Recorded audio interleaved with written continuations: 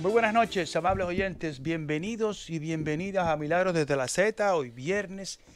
Iniciamos el fin de semana, viernes 11 de octubre del año 2019. Y como cada viernes lo sabe el cuerpo y lo sabe el tanque de la gasolina. ¿Qué va a pasar a partir de esta noche? De esta noche a las 12, a partir de las 12 de la noche.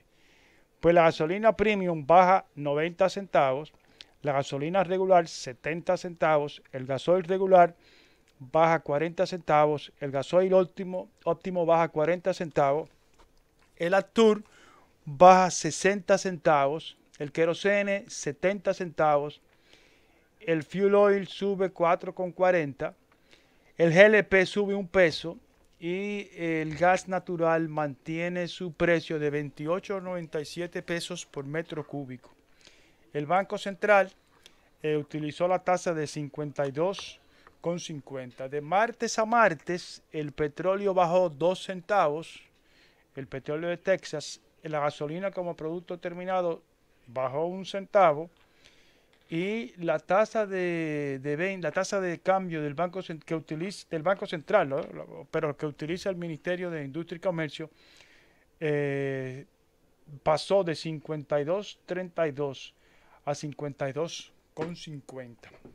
Y gracias a mi entusiasmo mi entusiasmo en este caso, sí, porque bajaron, mi entusiasmo por comentar con nuestros oyentes los precios de los combustibles, me olvidé de agradecer la sintonía de todos ustedes y me olvidé de decir que yo soy Julio Cordero, como siempre, agradeciendo su sintonía y que doña Milagro está haciéndose un chequeo médico en Nueva York y no va a estar con nosotros ni hoy, ni creo que la semana que viene tampoco. Gracias a Dios ella está bien, todo normal, todo bajo control. Y muy pronto estaremos de nuevo con nosotros a doña Milagros Ortiz Bosch. Hoy tendremos un programa muy interesante. Vamos a continuar con la segunda parte de la conversación que iniciáramos con el técnico especialista en asuntos informáticos y sobre todo en voto electrónico, don Fernando Jordan, un académico colombiano. Esta vez, para evitar los problemas de que no se oía bien por una llamada internacional, lo hicimos grabado, tenemos la grabación. Y también vamos a conversar con nuestro queridísimo amigo y compañero aquí de la Z, Oscar Alejandro Guedes, quien es venezolano, fue diplomático, es corresponsal internacional, tiene mucha experiencia. Sí, un ratico. Hola, ¿qué tal, Julio? Buenas noches a los amigos oyentes de la Z. Déjame terminar con Adelante. estas informaciones. Yo quería que tú saludaras a nuestro público y vamos a hablar con Oscar de lo que está pasando en Turquía. Él acaba de publicar un artículo. Fuiste diplomático en Turquía, ¿no? Sí, así es. Diplomático de Venezuela, sí. en Turquía.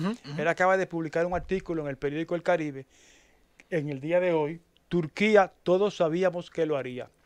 A mí me interesa, no solo, primero este programa siempre nos ha interesado mucho lo que tiene que ver con lo internacional, pero en el caso del Medio Oriente, los precios de los productos, los precios del petróleo se afectan y, por ejemplo, en el día de hoy, el petróleo terminó en alza, subió cerró a 54,91, empezó la semana a 52,89, el martes 52,57, el miércoles bajó a 52,11, el jueves subió a 53,91 y hoy viernes subió exactamente $1 y cerró a 54,91. El premio Nobel, hoy se anunció esta mañana, el premio Nobel de la Paz se lo ganó Abiy Ahmed Ali. Es el primer ministro de Etiopía y fue galardonado porque gracias a sus esfuerzos se le puso fin a la guerra entre Etiopía y Eritrea, una guerra que tenía 20 años.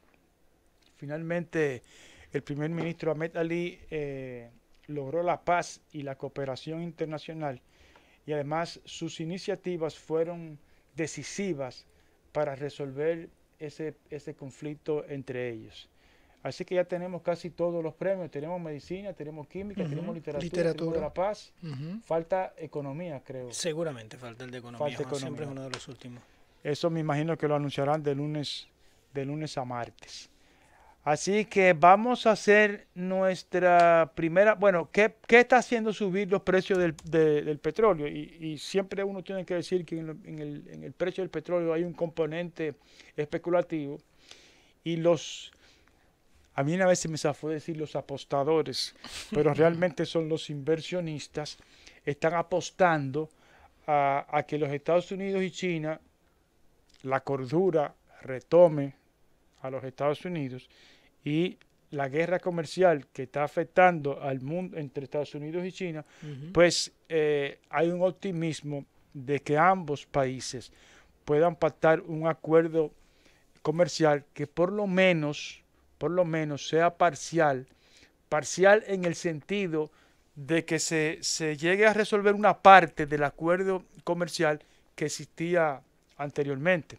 Sí. Entonces, solamente eso ha empezado a hacer subir los precios del petróleo y el pesimismo que había antes, porque la economía, por ejemplo, en Estados Unidos, la economía, seguramente gracias a esa guerra comercial, empezó a dar señales de deterioro y inmediatamente la Reserva Federal, que es el Banco Central norteamericano, bajó la tasa de interés.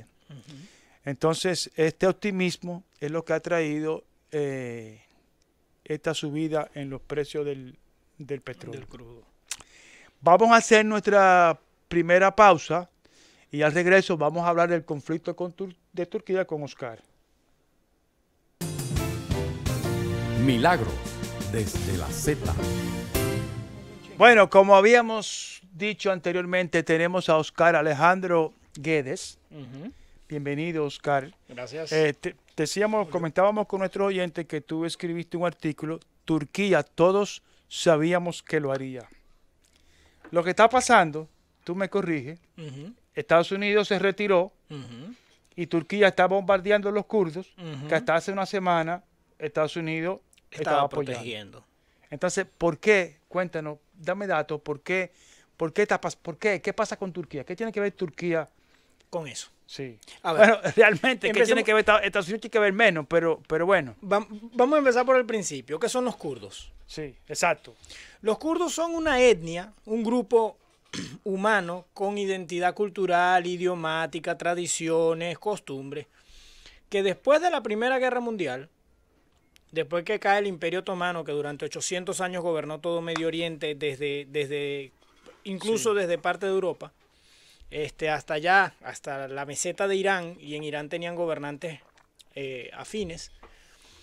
Cuando ese Imperio Otomano y los alemanes pierden la Primera Guerra Mundial, el Medio Oriente se divide y pues Estados Unidos coloniza unas partes, Francia coloniza otras, Inglaterra por supuesto, sí, coloniza otras. Palestina, por ejemplo, quedó bajo control inglés, Líbano quedó bajo control francés y todo aquello. Luego de eso, el ejército turco, comandado por Mustafa Kemal Atatürk, libra una guerra de liberación de Turquía y recupera los territorios que hoy son la República de Turquía. Y funda la República de Turquía en el 1923. Creo que un 30 de agosto, si no me falla la memoria en este momento. Luego de eso, estos países, estas potencias occidentales conservan parte de sus colonias, pero ya hacia el final de la Segunda Guerra Mundial empiezan a abandonarla. Recordemos que el Estado de Israel, por ejemplo, se crea en el 48. Sí, una resolución de las Naciones Unidas. En el 48, después de la Segunda Guerra Mundial. Exactamente. Y muchas de estas repúblicas del Medio Oriente se crean por esos años.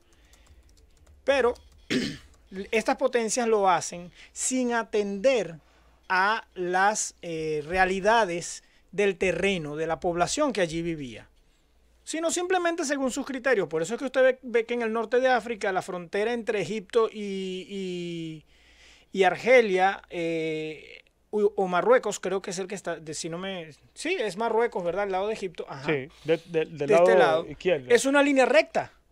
Mire que la línea, sí, mira, y la línea sur de Egipto también es una línea recta, porque ellos se pararon con un mapa y empezaron a trazar líneas. Bueno, de aquí para allá esto es aquello y de acá para acá esto es aquello. Sin tener en cuenta la población. La población, dividiendo familias, dividiendo tribus enteras, porque estamos hablando de los años 40. En esa división, el pueblo kurdo queda dividido en 5. Un pueblo, como repito, tenían el mismo idioma, costumbres, gastronomía, religión, todo, identidad étnica, o sea, son distintos a los árabes, distintos a los iraníes, distintos a los azeríes, distintos a los turcos, físicamente incluso. Ellos quedan divididos en 5. Una parte se la queda Irán, una parte se la queda Irak, una parte se la queda Siria, una pequeñísima parte se la queda Armenia y la gran parte se la queda Turquía. Ese pueblo quedó dividido, familias enteras quedaron divididas por fronteras que no existían en la práctica y que para ellos tampoco existían. Desde ese entonces el pueblo kurdo ha aspirado a tener su propia república, su propio estado. Quitándole, digamos, esos pedacitos, uniendo esos pedacitos. A esos países, que por supuesto, una vez que son estados, que son países, no están dispuestos a ceder territorio. Claro. Ahora bien, esta división, a quien le creó más problemas es a Turquía, porque casi un tercio de la del territorio de Turquía es territorio de ese proyecto de nación casi kurda. Un tercio, o sea, casi un tercio de los turcos son kurdos. Por lo menos en el territorio. Hijo de madre. Por lo menos en el territorio. Para Irak es alrededor del 10% del territorio.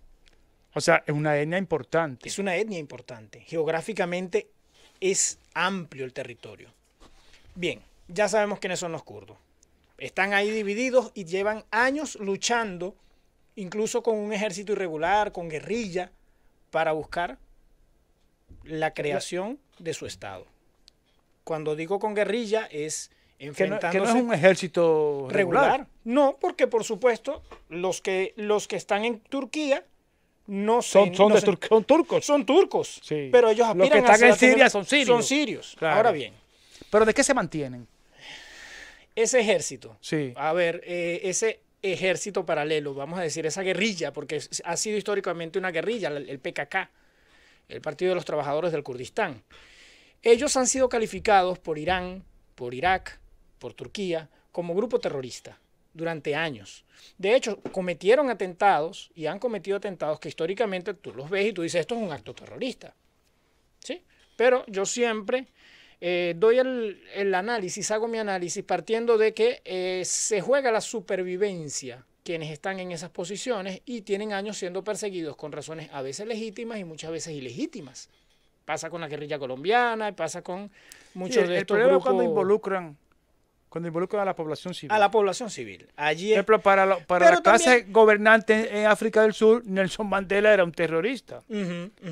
Claro, Nelson Mandela no involucró la parte civil. Ni Gandhi, por ejemplo. Ni Gandhi, exactamente. Son dos buenos ejemplos. Claro, pero pasan cosas. Por ejemplo, Turquía, desde los tiempos de Mustafa Kemal Atatürk, o sea, desde 1923, aplicó mecanismos como migración forzada de kurdos. Es decir, si una familia kurda oponía fuerte resistencia al control del gobierno o tenía un familiar, un hijo, un sobrino, un nieto, que tuviese muchas inquietudes y fuese muy activo en la lucha por las reivindicaciones kurdas, los mudaban de ciudad. Wow. O sea, lo cogían de la ciudad donde estaba, si él vivía en la Romana, claro, si él vivía en la Romana se lo llevaban para Puerto Plata y allá lo soltaban en una casa. Y ojo, todavía hoy existen muchos kurdos que no hablan turco y viven en Turquía. O sea, son una raza fuerte. Sí, sí, o sea, étnicamente y culturalmente son muy fuertes, yo de hecho tengo amigos kurdos turcos y todos ellos hablan kurdo y hablan turco porque son jóvenes, pero la mayoría de las personas mayores, muchos de ellos no hablan turco. No hablan, además se resisten a hablar turco. Es un modo de resistencia a esa situación. ¿Y las Naciones Unidas qué dice? ¿Qué dice Bueno, eso? ¿Se han pronunciado? A ver, ha habido algunos momentos en que se ha tratado de mediar para buscar soluciones, pero es que es muy difícil porque le estás pidiendo Porque a 5 países. nadie va a ceder territorio. Exactamente, le estás diciendo a 5 países que cedan territorio. Eso no lo van a hacer. Eso no lo van a hacer. Ahora bien, vamos a acercarnos en el tiempo porque el tiempo apremia. Sí. Vamos a venir a la situación actual.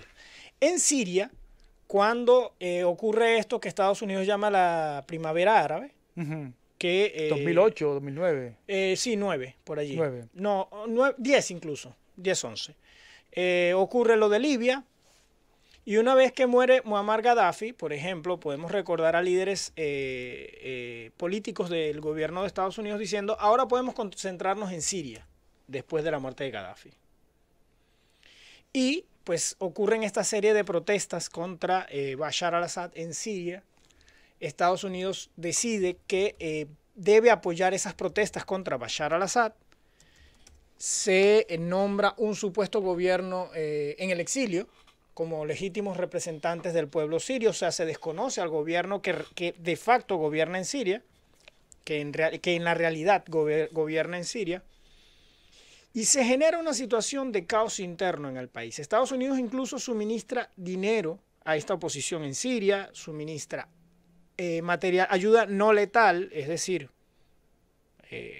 equipamiento, armamento para tratar de ayudarlos a organizarse en la lucha armada, pero sin darle demasiado peso militar. Eso genera una guerra de guerrillas dentro de Siria, caotiza Siria. Todos recordamos los fuertes bombardeos sobre Alepo y sobre Homs. Sí. En esa zona surge el Estado Islámico.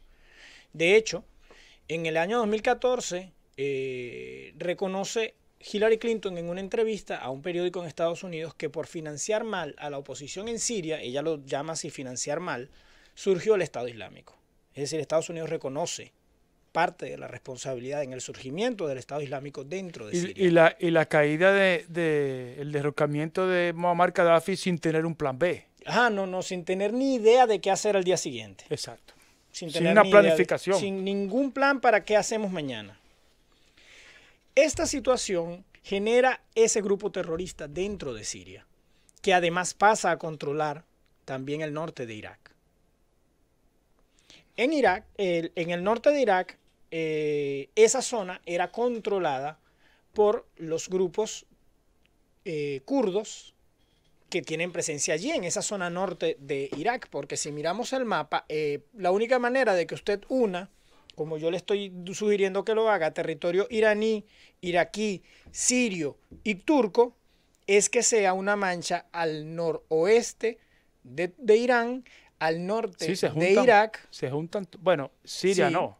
Al norte de Irak, al noreste de Siria y al sureste. Y al sureste de Turquía. Me acaba de escribir Elvis Alán, un especialista del Medio Oriente, que el presidente de Irak, Saradino, es kurdo. Sí, de hecho. De hecho, uno de los mecanismos de control que mantenía, una de las cosas que mantuvo en el poder durante tantos años a Saddam Hussein en Irak, fue que supo delimitar las etnias y grupos que se iban a enfrentar por las diferencias internas. Hussein era de Takrit. Sí. El pueblo de Takrit. Sí. Pero él supo... Pero no era kurdo. No. Él era suní en un país de mayoría chií. Sí. Ya eso es cosa religiosa, ya eso no es étnico. Pero que la religión es parte de la etnia. Sí, pero no en este punto. Porque en este punto estamos hablando de etnia como identidad. Sí. Y la religión es parte de la cultura. O sea, hay kurdos chiitas y hay kurdos suníes. Son de mayoría sunita, pero sí también hay muchos chiitas por Irán. Okay. Que también es de mayoría chiita. Sí. El chiismo, un arroz con mango. El chiismo es una rama de la religión musulmana, para los que nos oyen que se les escapa el dato. Entonces, la única forma de que unamos a todos esos países que mencionamos en una sola unidad es que sea allí, en el noroeste de Irán, el norte de Irak, el noreste de Siria y el sureste de Turquía. Aquí. Yo estoy viendo un mapa con el maestrísimo, con Julio, y es esa zona. Sí, se juntan, hay un punto en que se juntan Turquía, Irán, Irak y Siria. Aunque Siria se junta con Irak y con Turquía, pero no con Irán. No con Irán, por eso ese grupo es tan grande. geográficamente, sí, en cuanto al territorio que ocupan. ¿Qué sucede? Que como los kurdos controlan el norte de Irak, porque históricamente incluso Saddam Hussein trataba de evitar esa migración interna para evitar esa conflictividad dentro de Irak, los kurdos siempre se han mantenido en su región, que es el norte, cosa que no ha hecho Turquía, aunque la mayoría aunque buena parte de su territorio es kurdo. Ya yo te explicaba hace rato el método de migración interna que se aplicó durante décadas en Turquía, durante la dictadura, en los gobiernos más históricos antes de la Segunda Guerra Mundial, incluso posterior a la Segunda Guerra Mundial. Por eso hay kurdos en Estambul, por ejemplo. Tengo muchos amigos kurdos. Entonces, los kurdos que controlaban el norte de Irak son golpeados por el Estado Islámico, que migra desde Siria a controlar esa zona. Por cierto, allí hay una buena presencia petrolera en el norte de Irak. En el norte de Irak. Sí, de hecho, ese fue uno de los temas que hizo que trajo problemas entre el gobierno iraquí y Estados Unidos, porque el Estado Islámico comenzó a explotar y a vender petróleo desde allí. Sí, exacto. ISIS vendía petróleo de contrabando. De contrabando. Y había algunas empresas que tuvieron que dejar de hacerlo porque fueron amenazadas con demandas por el gobierno iraquí, y con demandas muy fuertes. Ok. No sé si ustedes recuerdan, hace un par de años que entonces comenzó una nueva ofensiva de Estados Unidos en Irak, en Mosul, en la ciudad de Mosul. No sé si lo recuerdas. Mosul está en el norte de Irak. Okay. Allí se enquistó el Estado Islámico. En Irak. En el norte parte de Irak. del territorio de Irak. Frontera con Turquía. Correcto. Bueno, no frontera con Turquía, pero sí allí en la zona norte, en la zona kurda, en la región kurda. ¿Qué hace Estados Unidos como estrategia para enfrentar al Estado Islámico en el norte de Irak y en el noreste de Siria? Organiza a los kurdos, que son un grupo local. Especialmente porque en Siria no apoyan al ejército sirio, porque están enfrentados Estados Unidos contra Bashar al-Assad. Entonces no pueden apoyarse en él. No pueden apoyarse en los grupos de oposición que ellos armaron, porque primero de entre ellos surgió el Estado Islámico. O sea, en otras palabras, Estados Unidos apoya a los kurdos porque está en contra de Bashar al-Assad. En parte. En parte. En parte. Oscar, tenemos que hacer una pausa. Milagros desde la Z. Bueno, seguimos esta interesantísima conversación con nuestro querido amigo Oscar Guedes, compañero de aquí de la Z, sobre un tema que, aunque está lejos de la República Dominicana, afecta. El mundo se convirtió en una aldea global. Sí. Y nos afecta. Nos afecta por el precio del petróleo. Nada más y nada menos. Continúa tu análisis. Sí, interesantísimo. Decía que para combatir al Estado Islámico que se enraizó en el noreste de Siria y en el norte de Irak, Estados Unidos tiene que recurrir a los kurdos porque no podía apoyarse en el ejército de Siria, porque ellos no apoyan a Bashar, ellos quieren el derrocamiento y vienen cometiendo acciones para derrocar a Bashar al-Assad en Siria. Y no puede apoyarse en los grupos armados de la oposición siria a la que ellos armaron, primero porque de dentro de ellos surgió el Estado Islámico, entonces no puedes aliarte con alguien que es tan diverso que ya tú no lo controlas ni lo conoces. Segundo, además porque esos grupos estaban enfocados y concentrados en defenderse del ejército sirio, entonces no me pidas que vaya a combatir para allá cuando tengo este enemigo encima que es tan grande y además con el apoyo de Rusia que tiene Siria. O sea, no iban a poder apoyar, aunque quisieran, a Estados Unidos en la lucha contra el Estado Islámico. Así que organizan lo que se conoce históricamente entre los kurdos como el Peshmerga. El Peshmerga, que son estas guerrillas irregulares kurdas de las que yo hablaba hace rato, de las que se desprende el Partido de los Trabajadores del Kurdistán, el PKK, el grupo que Abdullah Öcalan comandó por muchos años en Turquía y que ahora está preso purgando cadena perpetua por terrorismo. Pero que esos grupos, Turquía e Irak, siempre, históricamente, los tienen etiquetados como grupos terroristas y durante muchos años han lanzado bombardeos, ataques de artillería, operaciones rápidas, operaciones largas, todo tipo de actuaciones militares para exterminarlos. que son grupos armados que reivindican el derecho de los kurdos a tener su propia nación. ¿Qué sucede? Estos peshmerga reciben artillería y reciben ametralladoras y reciben fusiles de asalto y reciben vehículos blindados de parte de Estados Unidos, incluso entrenamiento militar. Organizan un par de batallones, estamos hablando de por lo menos más de 1000 hombres y mujeres, cada batallón. Mucha gente. Sí. Y con apoyo de Estados Unidos, Francia y Reino Unido se lanzan al ataque de la ciudad de Mosul, en el norte de Irak. Allí algunas cifras hablan de miles de muertos, yo recuerdo miles de refugiados en este momento. Y logran recuperar el control del norte de Irak. ¿Sí? Los kurdos vuelven a tener el control del norte de Irak, expulsan y prácticamente exterminan allí a lo que se conoce como el Estado Islámico. Pero ocurre algo. Una vez que los kurdos controlan su región, buscan la independencia. O convocan un referéndum en 2017, en octubre de 2017, noviembre de 2017, pidiendo la independencia de los territorios kurdos del Estado iraquí. La votación fue del 98% más o menos en favor de la independencia. Por lo que, claro, tienen toda la vida pidiéndola. Pero el Estado iraquí les dice no. Eso es ilegal. Y ahí empieza otro conflicto. No, y el tribunal incluso de Irak declara eso ilegal. Y lo invalida. Y las autoridades locales kurdas aceptan aquel mandato para evitarse un conflicto interno, pero confiando en que Estados Unidos les va a mantener el apoyo militar para a futuro ir poco a poco ganando terreno en la psique, en el inconsciente del Estado iraquí. Una estrategia política. Una estrategia política. Vamos a aceptarlo y vamos a sobrevivir porque ya estamos aquí, tenemos las armas, tenemos el apoyo de papá Washington, ¿qué más queremos? Así que se mantienen todavía luchando también en el noreste de Siria junto a Estados Unidos contra los reductos del Estado Islámico que allí quedaban y controlan la zona y también garantizan estabilidad en el noreste de Siria.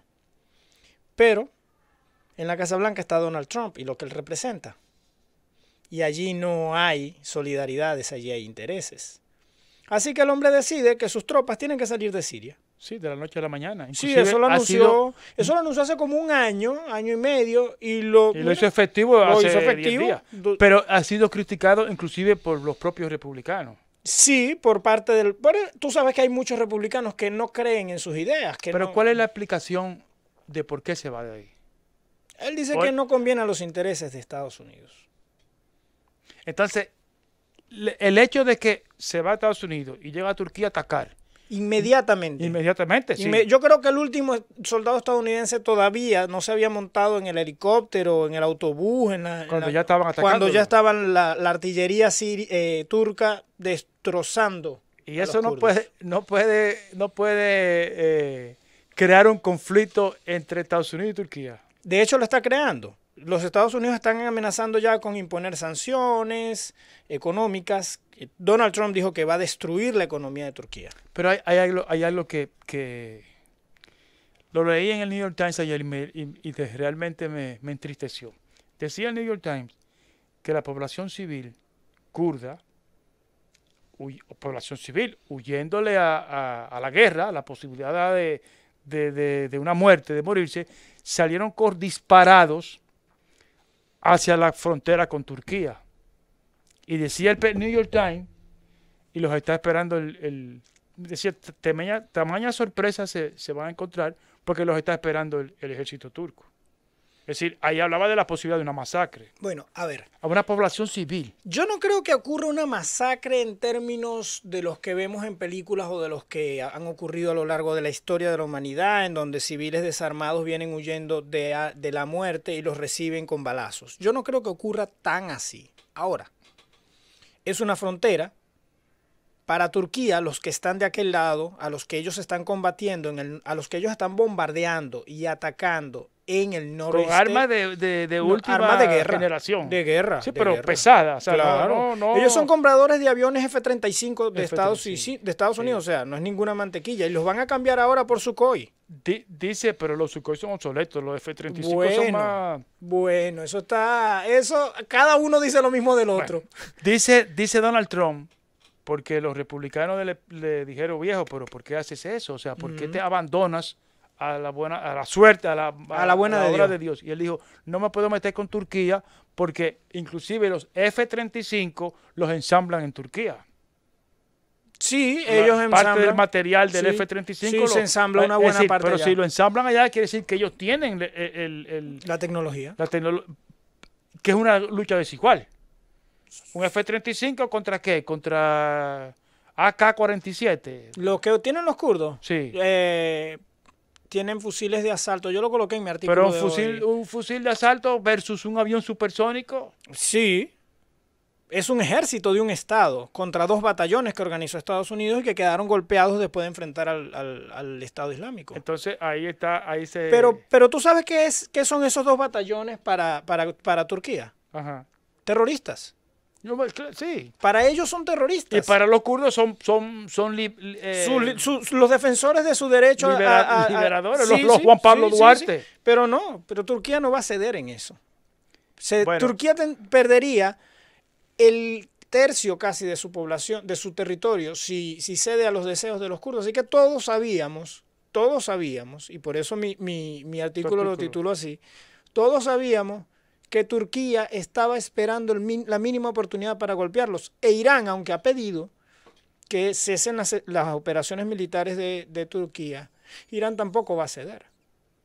Pero además, es que el país más nacionalista de esa región es Turquía.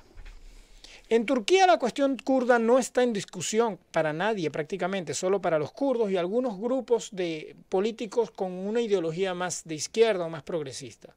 Pero nacionalistas, kemalistas, socialdemócratas e islamistas coinciden en que los kurdos que están en Turquía son turcos. Ahora, desde el punto de vista que nos interesa a nosotros los dominicanos, que es el punto de vista del petróleo, por esa región no hay salida al mar. No hay salida afortunadamente al Golfo Pérsico. No hay una producción significativa. Pero sí en el norte de Irak. Sí en el norte de Irak. Pero las operaciones turcas no están aquí. Arabia Saudita, Kuwait. Pero sí en el norte de Irak, y de allí sale una buena cantidad de petróleo, de Mosul, de esa zona. Sí. De hecho, yo tenía por allí un mapa ayer, lo estaba mirando, de las principales locaciones de explotación petrolera de Irak, y creo que allí es Shell, una de esas grandes empresas. No, ahí está una noruega, ahí está una empresa noruega explotando petróleo en la zona norte de Irak. Eso afecta, y a eso súmale la conflictividad que hay entre Irán y Arabia Saudita en estos días. Y el problema que tiene Irán adentro. Además. No, y el que tienen en este momento Arabia Saudita, Yemen e Irán, que no está nada fácil de resolver, porque desde afuera lo que hace, por lo menos Estados Unidos, es alentar el conflicto en lugar de calmarlo. Hoy Donald Trump anunció el envío de 2.000 soldados más a Arabia Saudita. Mira, yo voy a invitar el viernes que viene, yo sé que él me está oyendo, así que te estoy comprometiendo a Elvis Jalán para tratar este mismo tema, los conflictos en el Medio Oriente, pero él desde el punto de vista libanés. Los amigos que libaneses. Otra perspectiva. Otra visión, pero primero esto es cultura. Te agradezco muchísimo, Oscar. Que te hayas atrevido sin planificarlo, sin fue así, ven, que esto es interesante, leí tu artículo, te lo dije cuando te vi esta tarde, y entonces te invité y aceptaste, y lo cual te agradezco muchísimo, y bueno, esto es no solamente cultura, esto es alta política y algo que nos puede afectar a todos. Es geopolítica, es el riesgo de un gran conflicto global. Y lo que está en juego allí es muy, muy grande para la humanidad. De verdad, hay que ponerle atención y hay que procurar que no termine en un conflicto. Ojalá se le enfríe la cabeza a todos, porque un precio de petróleo disparado no ayuda sobre todo a las economías en desarrollo. Oscar, muchísimas gracias. Gracias a ti, Julio.